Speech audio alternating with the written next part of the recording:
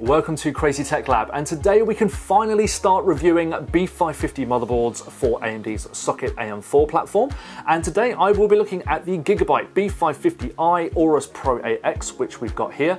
And as you can see, it's a mini-ITX motherboard, so super interesting from that point of view. Will also be interesting to see how it compares to the X570 model, because like most B550 motherboards, they do have X570 counterparts, which are a little bit more expensive and not that much more expensive in some cases as well. So quite interesting in terms of the pricing there from AMD.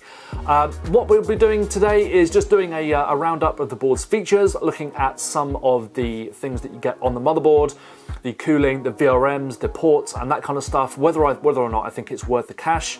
But before we do that, please subscribe to my channel and don't forget to turn on the notifications so you will be told when I upload a video. I promise that the videos will be worth watching, and basically the more subscribers I have, the more videos I can do, the more time I can spend on my YouTube channel, and basically just having your support means a lot to me because it means that I'm doing something good basically. So don't forget to subscribe and hit that notification icon to make sure that you're notified.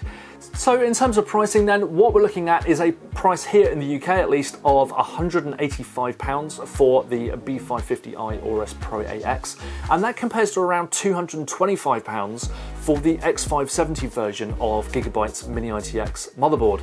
So it's a reasonable price drop, and if all you're after is PCI Express 4.0 support, then in all honesty you might as well go for this motherboard over the X570 model, because the X570 one doesn't really offer that many more features. We will look at some of the other features later on in this video. But if you don't need, things like USB 3.1 header support and those kind of things, then really there's nothing wrong with this board over the X570 model. But let's take a look at those features in more detail. The board has 8 direct power phases, with 6 of those going to the CPU cores with 90 amp power stages, and that power circuitry is cooled by a huge extended heatsink that doubles as an I/O shroud. That's also attached to the chipset and M.2 heatsinks using a heat pipe.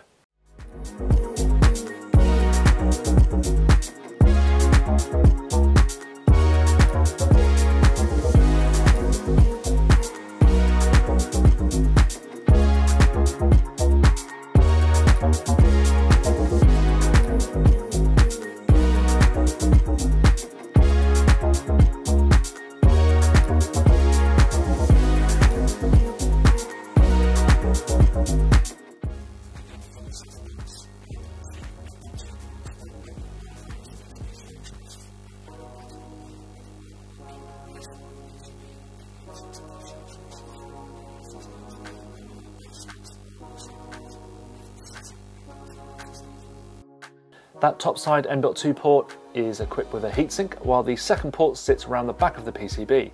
The area also features a large backplate, which is largely there for protection, but does make thermal contact with the rear of the MOSFETs. One omission I spotted on the top side is the lack of a USB 3.1 header, so there's no support for cases with Type-C front panel ports, but most other things are here. Round the back you get quite a few video outputs, which may seem a little illogical given AMD only offers some paltry APUs at the moment, but once 3rd gen Ryzen APUs arrive, things should be much more interesting, especially given the performance of the recent Ryzen 3 3300X. There's only 5 USB ports though around the back, which is the bare minimum as far as I'm concerned. And it's also worth noting that there are only 3 audio outputs for the Realtek ALC 1220 audio. So for 7.1 channel speaker systems, you'll usually need to hook up the additional cables to your case's front panel audio ports.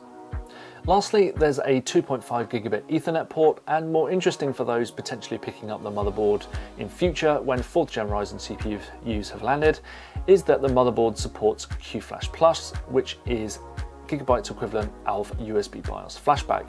This allows you to update the BIOS to a more recent version, i.e. one that supports 4th gen Ryzen CPUs in future when they arrive, without having to have a CPU in the socket. It's a very handy feature, although somewhat redundant at the moment, seeing as support for those CPUs isn't needed because they haven't arrived.